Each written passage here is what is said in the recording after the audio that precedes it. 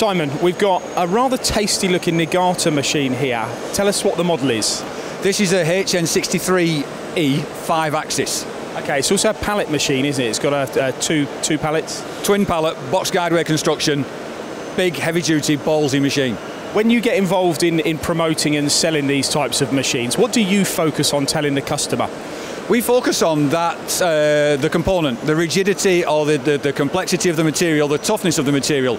This isn't a fly-around aluminium type of machine. This is something that wants to take a fight to steels and titaniums and harder materials. So how do they build the machine in order to be able to do what you're suggesting? Is there any characteristics on this that really stand out? There's several.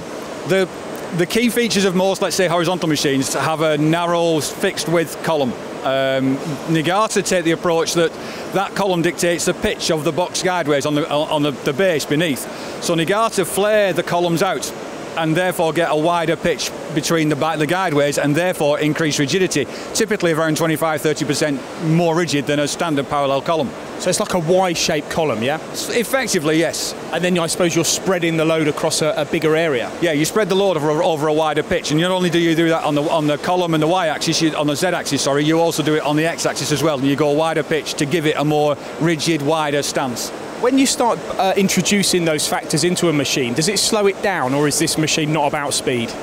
It doesn't so much slow it down because this machine isn't really about the speed. This is about the rigidity and ability to use the power in the spindle to take the heavy metal removal rate, high volume cuts, and use the power that we've got in the machine. What about the stability of the table itself? Is that just driven one side and supported the other, or is it a double drive? In terms of the 5-axis trunnion, we use two motors synchronized, one on either side. So again, it isn't the fastest 5-axis action, but it is the strongest, most rigid thing that we can come across. So with that being the case, do you know what sort of weight you could actually get on a table like this? 1,000 kilos. 1,000 kilos, really? Yes, 1,000 kilos. Okay, so what markets would you be aiming a machine like this at in the UK?